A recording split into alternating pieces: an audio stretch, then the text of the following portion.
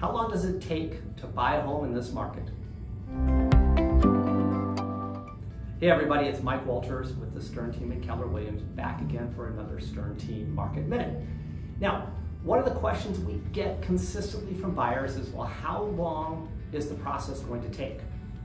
So let's dive into it, because by the time we get to these points, you're going to have a really good idea of how long you're going to need to spend and appropriate to get you into your home. So let's start off with finding an agent, right?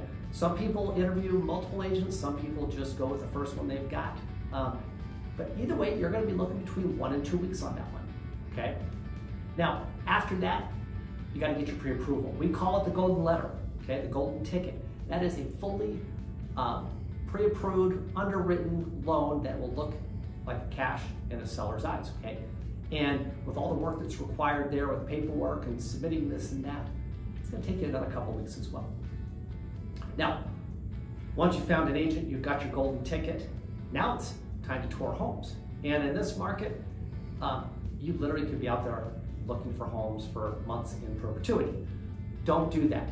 Make sure your agent has your wants, your needs dialed in so that you're looking at homes that match that criteria, okay? Because what happens is after about 3 or 4 weeks of looking at homes, they get buyer fatigue. It gets tiring, right? So make sure you know exactly what you're looking for, and when you find it, it's time to write an offer, okay?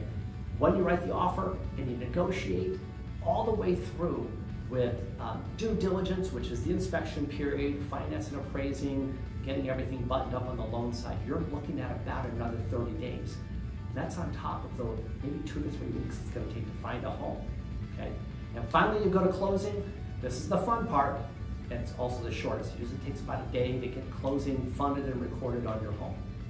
But when you add all of that up, you're a minimum of a couple of months, maybe longer.